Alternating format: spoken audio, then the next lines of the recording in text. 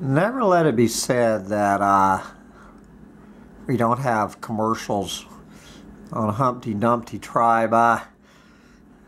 This is what came on Facebook Marketplace as I was searching Facebook Marketplace while eating breakfast this morning on this lovely Saturday morning, February 10th, 2024.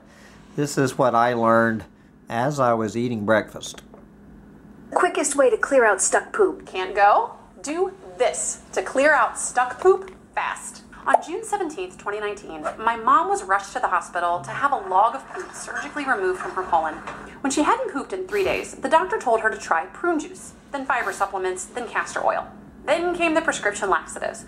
But when all of these failed and she was in morbid danger of toxins from her poop being reabsorbed back into her body, they went in with scalpels to excavate the impacted poop.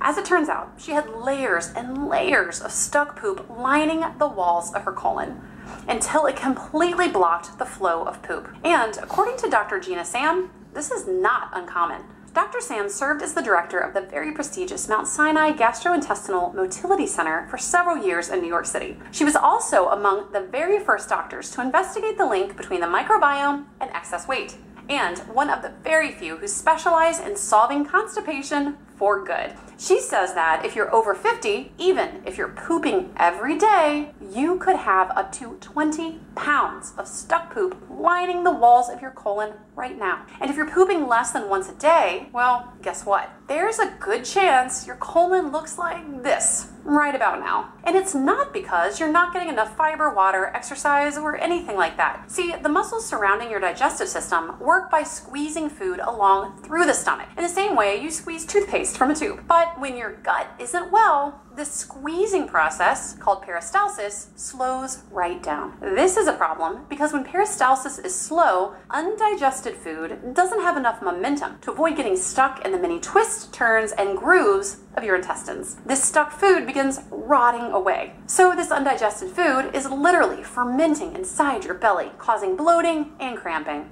The problems don't stop there though. Slow peristalsis also dries out the poop inside your colon, hardening it into a literal cork that's blocking the only exit. And all the black coffee, prune juice, psyllium, gritty fiber, and laxatives on the planet aren't going to clean out all that stuck poop. That's why Dr. Sam developed what poop experts now call the 7-second poop trick.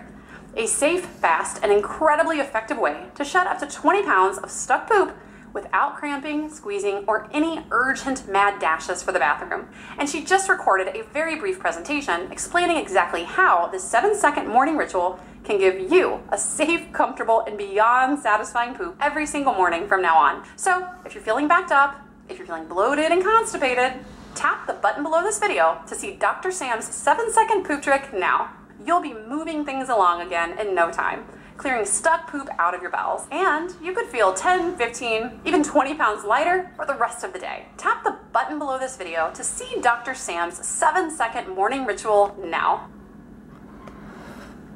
Okay.